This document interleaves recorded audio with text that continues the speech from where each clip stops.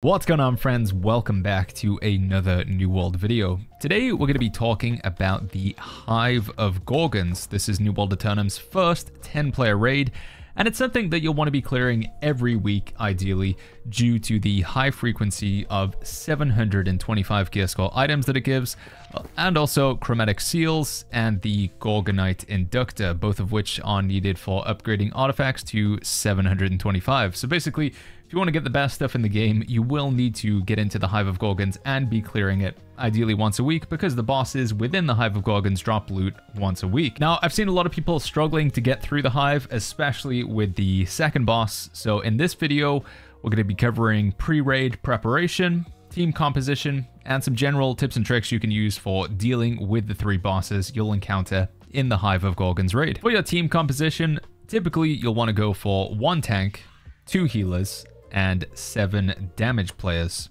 Now, I'm going to be linking some builds in the description below for a more detailed look at attributes and weapon mastery and all that stuff, but I'd say the standard tank build of sword and shield with a warhammer, full heavy armor, that's going to be very effective for the Hive of Gorgons.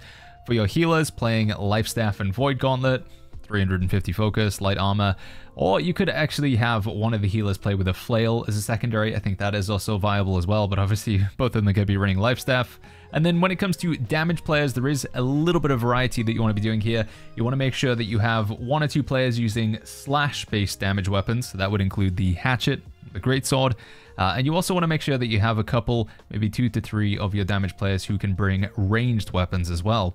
Now, why you need to bring those specific weapon types, we will be covering in the actual boss sections. Spoilers, the final boss in particular, you do need slashing weapons to deal with mechanics, and you need ranged weapons to be able to deal with mechanics. And honestly, in the first boss, ranged weapons are pretty good as well.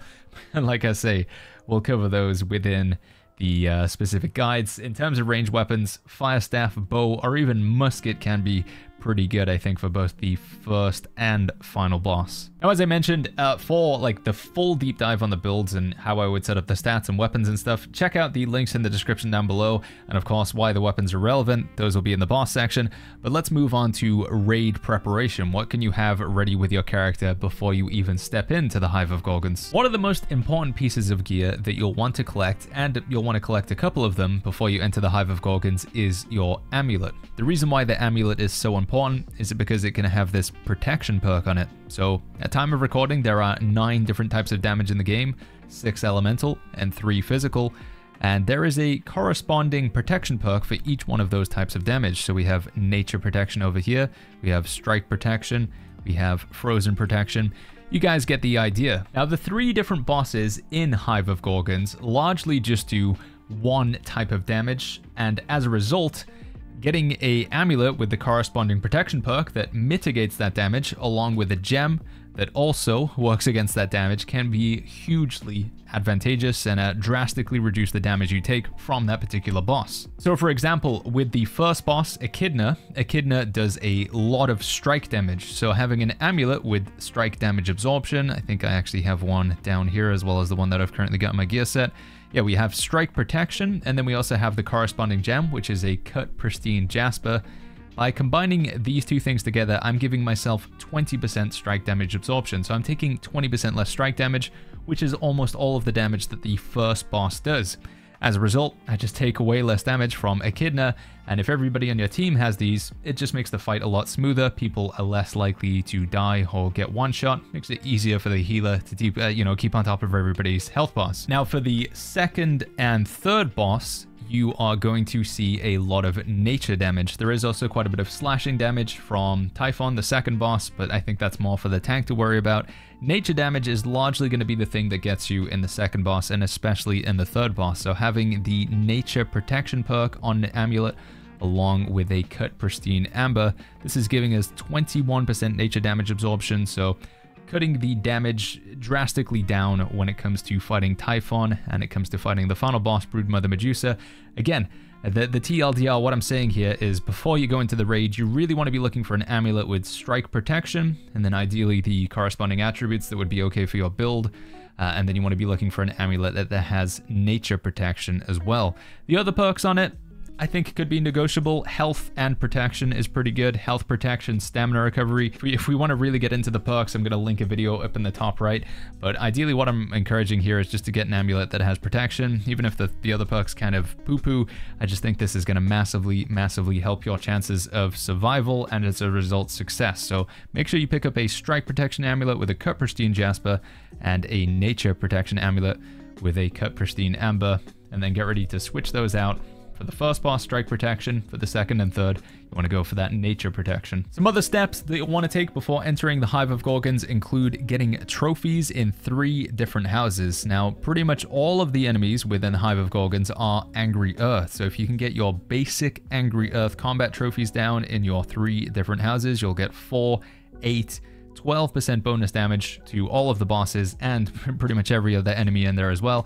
If you can't get the basic, the minor ones, which only give 3%, those should be very affordable. Obviously, there is the question of can you afford 3 houses, but for me, I actually just went for cheap houses right now. So I've got a 5,000 gold house and a 5,000 gold house Everfall. I had to go for a 10,000 gold house. Ultimately, you want to be going for the highest tier house, and again, a separate video for housing, we will get sidetracked here, but getting 3 houses and then putting down either a minor, basic, or major is the ultimate goal. Everybody having these trophies down, everybody doing 12%, with the major it's 15% extra damage, that can be a big deal, especially when it comes to the second boss, Typhon. Another freebie you can bring, you can pick these up off the trading post or craft them at the Arcana station, are Angry Earth coatings. These give you a 15% damage bonus to Angry Earth, so if you go ahead and pop one of those, it will apply it to both weapons, again allowing you to do 15% more damage. And then you have an Angry Earth ward potion. Once you drink this, you take 10% less damage from Angry Earth. So again, the bosses are all Angry Earth, so you can do 15% more damage to them and take 10% less damage. That is also going to help your chances of success massively. Whilst you're at it, you also want to be hopping a Honing Stone. Gives you a 7% weapon damage increase. This isn't needed for healers really, although healers doing more damage still can help. And of course, you want to make sure that you have attribute food. This is something that you'll be want to use in any challenging content, but increasing your attributes by 48. This one's giving me 48 extra constitution. I'll put a link down below if you're not sure what the names of all the foods are. You could also use the 44 attribute food as well. I think I have some of that down here. Let's just take a look. Yeah, so fruit salad, 44, 48. The 4 stat difference isn't a huge game changer, but making sure that you are just using some of this food is a big deal. And finally, one more important consumable you can pick up is Desert Sunrise. You don't need this for the first boss. There isn't really any damage over time effects you'll take, but in the second boss, there are a lot of bleeds, and the third boss there's a lot of poison, so reducing the duration of those effects can help you survive. So highly recommend Desert Sunrise for the second and third boss. And with all of these consumables that we just listed, make sure you pick up like roughly about 5 of them. Unless you've got a really good group, you could be in there for about 2 to 3 hours. So yeah, have a few Angry Earth ward potions, few Angry Earth coatings, some attribute food, your Desert Sunrise, your Honing Stone, just making sure you have a decent sized stack of each one of those, so you can pop multiple ones if needed, if the fight or the Hive of Gorgons raid goes longer for your group. All right, now that we've got the raid preparation out of the way in terms of consumables and gear and what sort of players you want to be bringing, let's actually talk about the bosses themselves and the mechanics, so you know what to look out for and how to avoid dying when you're in the Hive of Gorgons. So Echidna is the first boss of Hive of Gorgons, and I think generally this is one of the easier fights, at least compared to the second and third boss, Typhon and Medusa. The main things that are going to kill you in here is going to be the rocks mechanic along with the spikes and the jump, and again we'll get into those very soon in terms of what you need to watch out for. For melee players, you also need to pay attention to tail swipe. Again, we'll cover how to recognize that and what to deal with. And for the tank in particular, you need to keep an eye out for this headbutt attack where it basically slams in front of you. You do need to block or dodge the headbutt. This is only just for the tank because it only happens to the player that's standing in front of them, but it is very important for the tank to know that the boss is going to headbutt you fairly frequently. Absolutely make sure you block or dodge this because it is going to do pretty much all of your health as strike damage. Now, one thing that's unique about this boss fight is it has a stamina bar. Compared to Typhon and Medusa, which don't have stamina bars, Echidna does, and you can lower its stamina by doing heavy attacks with melee weapons or with your ranged weapons, or you could use the pillars mechanic, which we'll cover in a little bit. That also allows you to do bonus stamina damage. When Echidna loses all of its stamina, it will fall over, which allows you to hit it in the back. That's the black spines. Every single attack that hits the black spines will be a guaranteed critical or a backstab, so make sure when it falls over that you do hit it on the back, on the side where the spines are. So the first mechanic you're going to see fairly frequently is Stomp. Basically, it just lifts up its foot and then it stomps down on the ground, causing large strike damage to everybody in the arena and also slightly lowering any pillars that might have popped up. You can avoid taking damage from the stomp by blocking or dodging just before it happens, but if you do get hit like I do in this clip here, just drink a potion, go back to full. Healers might want to consider using Splash of Light as an ability to counteract Stomp. If Stomp's going to be frequently hitting all players in your team, you can basically instantly heal them back up to full by hitting the Splash of Light ability. Another frequent mechanic you'll see throughout the Echidna fight is the rocks. Echidna summons 8 rocks, 4 to the left and 4 to the right, and then launches them out in a straight line. Whilst doing this, Echidna also raises its tail and then slams it down behind it, causing a large damage to anybody who's behind the boss. You can avoid taking damage from the rocks and the tail by blocking, dodging, or simply just moving out of the way.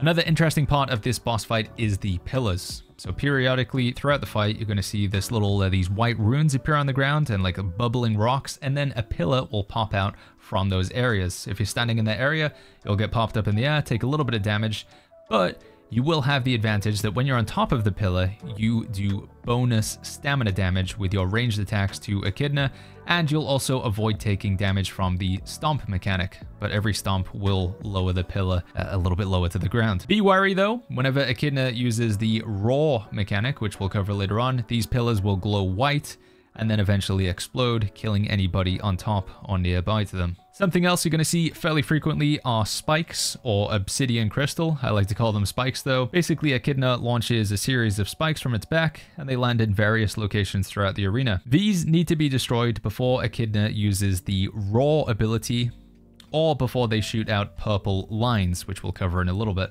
After these spikes are launched, Echidna typically always does the rocks mechanic, or it'll do jump if it's below 50% HP. So whilst you are running over to kill any spikes that might put your teammates in danger, make sure you do keep an eye on the boss so you don't get hit by rocks or the potential jump that might come afterwards. We briefly mentioned it, but something else that you'll see with the spikes is if they're not dealt with in a long enough period of time, they will glow these purple lines sort of in a pattern around them, and then shortly afterwards these vines will come out and do a large amount of damage to anybody who's nearby. The best way to deal with this is either to stay away from the spikes altogether, or if you've been damaging them for about 10 seconds, you haven't got them all down, and then again, just retreat. Make sure you're not near any spikes if they've been there for quite some time. This is why it's important to make sure you kill the spikes early on, especially the ones that are going to be nearby your players who are actively engaged in the fight. You can leave the ones towards the back of the arena, provided it's not later on in the fight. If the boss is underneath 50% HP, you generally want to make sure you get rid of all of the obsidian crystals, otherwise it will result in a team wipe. Overall, it's a pretty easy fight, and like I say, that strike protection really does make a big difference. It's not really too much of a DPS check here, so you could play higher constitution. As long as you can kill those spikes in time, everything else is fair game. Make sure you are trying to do a good amount of stamina damage, as that just keeps the fight easier. You know, if you want, one other thing as well I could say is try not to do too much stamina damage before the spikes happen, otherwise you're just going to miss out on, you know, the freebie. So you ideally want to have the boss lose all of its stamina when there's no spikes or anything else on the field, so you can just completely focus on the boss. So now we're going to move on to Typhon, who is the second boss of Hive of Gorgons. In my opinion, this is the hardest boss in the raid. I typically find that if you're in the spot where you can kill Typhon, then you can almost certainly kill Broodmother Medusa, which is the third and final boss. One of the reasons why Typhon is so challenging for many raid groups is it is what we call a DPS or damage check. So Typhon summons adds or minions periodically throughout the fight. These are birds and wolves and spiders.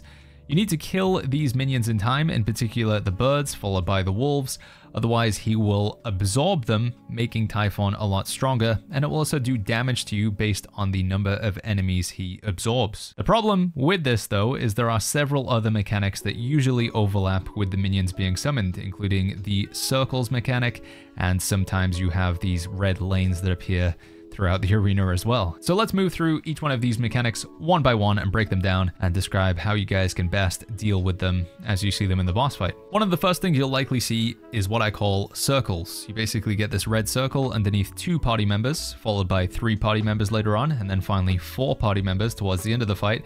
Any player that has this circle underneath them really needs to get away from everybody else as soon as possible. The reason why is shortly after you get the circle, spikes are going to pop up underneath your feet 1, 2, 3 times. So you'll have 3 different instances of spikes popping up. After that, you're safe. You can move back in next to the boss.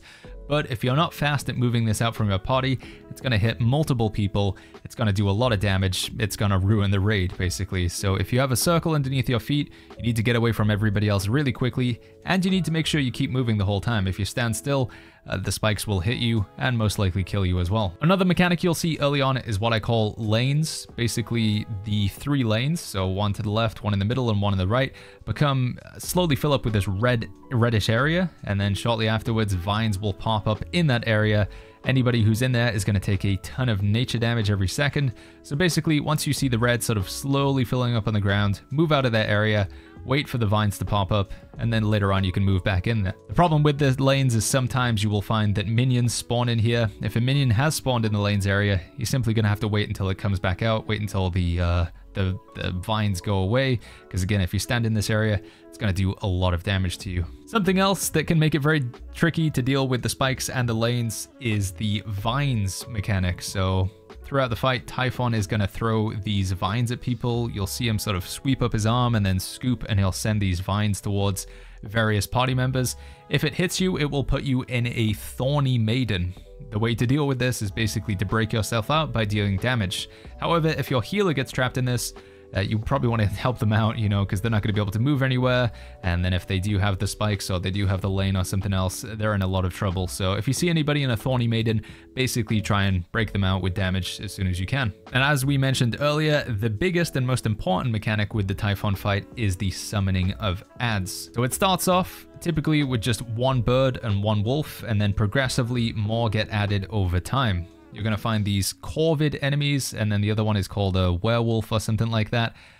For most groups, the play is to focus on the corvid first. The reason behind this is because the corvid, if it is absorbed by Typhon, it gives him an empower, making him do more damage, which is more likely going to one-shot your tank or get your party members killed. So you want to focus on the corvid enemies first, because they are the most threatening buff, you know, that they can give to Typhon when he absorbs them. Now, the problem with the corvid enemies is they fly around all over the place. They are incredibly annoying. So one of the ways you can deal with them is using root-based effects. So grasping vines, the heart rune, is one of the easiest ways that you can get this. You could also use Great Axe, you can use Reap to pull them in, Gravity Well, even using musket with traps, potentially not a bad idea. Putrefying Scream on the Void Gauntlet is a route. Basically anything that's going to lock the corvid down and stop it from moving around, because if it can, it's going to fly backwards, it's going to fly into spikes, it's going to just cause all kinds of nightmares. Also, with the wolves, you do need to be worried that they can charge at you and pin you to the ground. This can be very annoying if you have lots of people and a werewolf charges at them. It's going to knock them all down, lowering the amount of damage uptime you have. And as we mentioned, you do need to be mindful of spikes happening while these adds are being summoned, because if you're all sort of ganging up on the corvid bird and then somebody gets spikes, it could wipe your party. So this, for me, is a little bit of RNG in terms of can you get the mechanics to be in your favor or not, but just know that it's very important to make sure that you kill the corvid enemies first, typically followed by the werewolves, and if you can clump them all up together, that's going to help you a lot. The spiders usually aren't something you need to worry about, but be wary, they will likely go for your healer, because your healer is going to be healing this whole time, generating aggro on the spiders, and the spiders do hit really hard. So whilst they're not really that threatening, they only die, they do die rather, in like 2 to 3 hits. Just be wary as a healer that the spiders are a bit spooky, they slow you a lot, and they do a lot of damage. So maybe just throwing like 1 or 2 attacks their way, it's probably going to help you out. Typhon also frequently uses this slam ability. Usually he'll run into the middle of the room, he'll sort of crouch down, jump up in the air, and then when he hits the ground, he'll do a large amount of strike damage to everybody in the area. The best way to deal with this is either to block or dodge just before he hits the ground, But if you don't, you are going to take a lot of damage. Again, this is another one where healers can use Splash of Light to potentially top everybody up if they're running that ability. After defeating the Corvid and Werewolf enemies, or if Typhon absorbs them, he will always move into what I call the hide mechanic. So he's going to choose one party member and put these red eyes above their head. When you see this, you need to very quickly go and hide behind one of the 4 pillars. Later on, it's only going to be 2 and then eventually 1 pillar. You basically need to get yourself behind a pillar before you get stunned, otherwise Typhon will charge at you and instantly kill you. Won't even knock you down, you'll just instantly die. So when you see the hide mechanic, this always happens after you kill the summon minions, or you don't kill them in time. Basically after any minion phase, you're always going to get the hide where you need to run behind a pillar. If you don't, you are going to instantly die. And finally, the only other major thing to know about with the Typhon fight is the phasing. So once Typhon falls below 70% HP, he will run through into the next section of the bridge, and then you'll have a new set of pillars over there. If you stay in the previous room that he was in, you're going to die because it slowly fills up with vines. So yeah, when you get him to 70%, he runs through the wall. You just need to follow him through. And then the same thing happens again at 30%. When he gets to 30%, he's then going to run through to the next section of the room. And again, just follow the boss through. Make sure you don't stay in the previous area too long. There is some tactics that you can use with this. What we typically find is on the second wave of minions, so the second time that he summons Corvids and the werewolves, we're actually pretty close to getting him to 70%. So we usually actually avoid killing the minions so we can just phase him and push him into the next room, because they'll all die and then he'll instantly move into the next area and he doesn't actually absorb them. So if you've got enough damage, you can actually just pump DPS onto the boss basically and avoid the minions, and then just force him to 70% or lower, and he'll instantly move into the next section of the fight. I think that pretty much covers all of the major mechanics with Typhon. Again, it doesn't really sound like too much, but it's just the overlapping of the minions that he summons and killing them in time whilst trying to avoid all the other chaos that goes on. If you can get those minions down fast, then you're pretty much solid. So like I say, doing a lot of damage is really the secret here, making sure you have a high damage build and making sure you're coordinated to take down those Corvids before they start flying everywhere. As we mentioned at the beginning of the video, a lot of the damage from vines is nature damage, and also the spiky lanes and stuff like that. There is a lot of nature damage in this fight, but if you're going to be standing in front of the boss as a tank, he also does a lot of slashing damage, and the bleeds in particular, slash damage also reduces that as well. So particularly for a tank, you might want to consider going slash protection, or even putting slash ward, I think it's called slash shield ward, on your tower shield. That might help you out there as well. The third and final boss fight of Hive of Gorgons is Broodmother Medusa. Now, if you're able to take down Typhon, in my opinion, you'll usually be strong enough to be able to take down this final boss as well. The main thing with Medusa is there's just a lot of different mechanics and stuff that you need to stay on top of. So she summons flowers on the ceiling. In order to deal with these, you will need ranged players. This is where the ranged DPS really comes in, having a bow or a musket or a fire staff to take down the flowers as soon as possible. She also summons eggs, and the interesting thing about the eggs is they only really take damage from strike and slash. Slashing in particular is going to be the damage type you want to go for, because slashing is also effective against the Angry Earth. So bringing hatchet or greatsword into this boss fight in particular is going to be a huge deal. I would say you typically want to make sure you have at least 2 ranged damage players and at least 2 slashing damage players as well. So in particular, hatchet with Inferno, because Inferno is a fire staff range damage, and then hatchet, although you can just use throwing hatchet as well, to be honest. Hatchet is going to be a great weapon here, and greatsword for dealing with those eggs as well. Another unique aspect to the Medusa fight is the water. So you have these fountains on the side of the room, and you can use the water or the fountains to cleanse various effects throughout the boss fight. All of the damage that you're going to take in here, or the most relevant forms of damage, is going to be nature, which is why the nature protection amulet is so big for this one. Although, do be aware, as a tank in front of the boss, she does a lot of striking damage, so you might still want to consider keeping that strike protection amulet, but you are also going to take a lot of nature damage as a tank as well. As we mentioned, there are a lot of mechanics in this boss fight, so let's just go through them and talk about how you can deal with them one by one. The first thing you're likely going to see in the boss fight are brambles. So she shoots these like yellow things out of the top of her back, they land on the ground, and they leave these brambly thorns on the ground. These go away after a short period of time, but you definitely don't want to be standing in them, as it's just going to do a lot of damage to your character. So if you see brambles, basically move around them, don't move through them. Another thing that she'll launch off the top of her back are eggs. So when they land on the ground, you'll see these her sign eggs. You want to make sure that you damage these down ASAP. As we mentioned earlier though, the best form of damage and the only really effective form of damage against the eggs is slashing damage. So you want to make sure you have a hatchet or a greatsword to deal with these. If you're hitting them with like a rapier or a spear or a bow or a fire staff, it's just not going to be effective at all. They take almost no damage from magical weapons and they're constantly healing all the time. So yeah, bringing slashing weapons like the hatchet or greatsword and assigning those players to the eggs, absolutely something you want to do. If they hatch, a minion will come out of them, and you will need to deal with that minion as well. Sometimes the egg just lands on the ground and instantly a minion comes out, in which case you'll also need to kill that ASAP. One of the most threatening mechanics that you'll see in this boss fight are the flowers. She can spawn flowers on her back, so you'll sometimes see a flower on the back of Medusa, or you will see them on the ceiling. The only way you can really deal with these are ranged weapons, so make sure that you bring bow or fire staff or musket, basically some way to do range damage to these flowers. You want to burn them down as fast as possible. The reason why you want to deal with the flowers ASAP is when they're active, you will see this mist form on the ground, sort of a whitish mist. If you stand in this mist for too long, you will fall to sleep and you won't be able to do anything with your character until somebody wakes you up. In order to wake people up, you can use the water mechanic, which we'll move on to in a second. But basically, you want to make sure you get rid of those flowers ASAP. These are the most important things to deal with in the boss fight, followed by the eggs. Deal with flowers, then deal with eggs, followed by minions. Now moving on to the water mechanic, as we covered it, you have these fountains on the side of the room. You can use them periodically. You basically pick up this glob of water and then you can throw it at a teammate or even at the ground and stand in it. The reason why the water mechanic is so important, as we covered, is you can wake up sleeping teammates, but you can also use them to cleanse the little gross volcanoes that she summons on the ground. So you'll see these little pustules. You can throw water at them to remove them. You can also throw water at the ground to remove your poison stacks. When you stand near these little gross volcanoes, you're going to get a lot of poison damage. Periodically, she'll make somebody in the group what I call stinky. So somebody will be have this green aura coming off of them with little mushrooms underneath their feet. If you want to cleanse the stinkiness, you also need to either throw water at yourself or have somebody throw water at you as well. So just making sure that you occupy a spot near the fountains and then using the water to help out your teammates and yourself is a huge part of staying on top of the mechanics in this boss fight.